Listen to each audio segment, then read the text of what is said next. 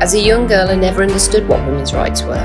In my mind, there was no question that boys and girls were equal already.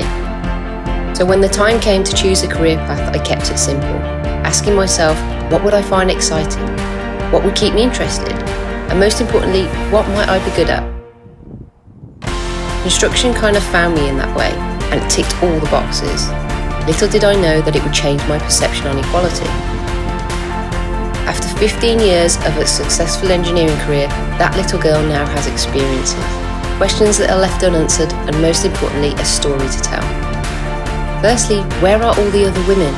How can a job which I find so rewarding, exciting and ever-changing be overlooked by a whole gender? Maybe it's because women just don't know about it. So I've started to shout, as others alongside me also do, about just how great this industry is and how you too can have a rewarding career.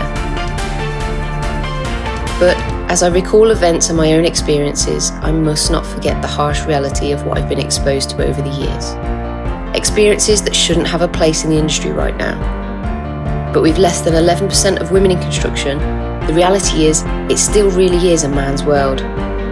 My desire to shout from the rooftops about just how amazing this industry is gets stifled by the little girl inside, who starts to recount the issues that stop so many women thriving in this industry.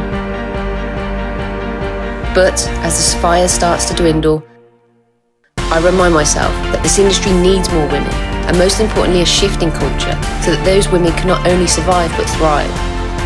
Let's rebalance the numbers and enable that positive culture change.